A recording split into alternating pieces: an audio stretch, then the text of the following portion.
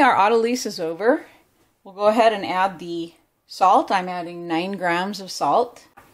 And I'll add the purple potatoes. Let's see how much we have here. The formula calls for 200 grams.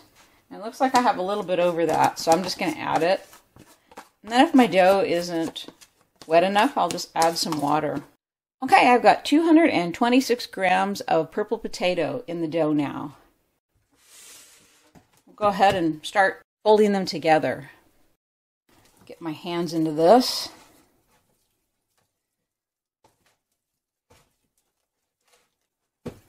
Like playing with Play-Doh again. It's going to take a little while to incorporate this potato into the dough. The gluten's already bonded, so we've got to work the potato into it too.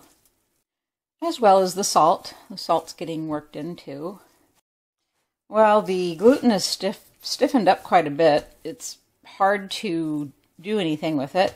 So I'll let it rest, and I'll come back and I'll spend some more time folding the purple potato and salt into the dough.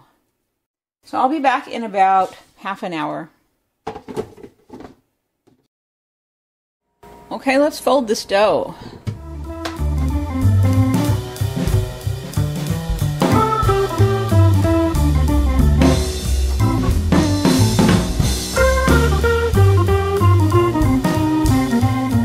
Okay, I'll be back again to fold it again.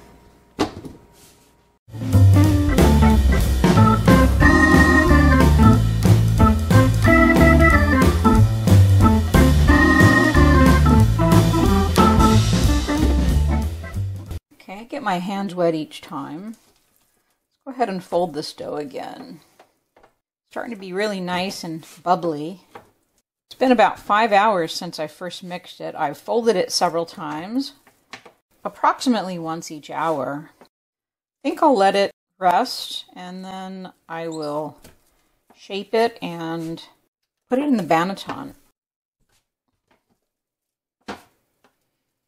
I still don't see there's still streaks of potato in there, but you know, I think I'm just going to leave it. I think we're going to leave it and have streaks of potato in our bread. Might look fun. I already folded it, so I can't check the window pane, but I'll come back in about half an hour and we'll check the window pane and we'll shape it up and we'll put it in the banneton to refrigerate overnight.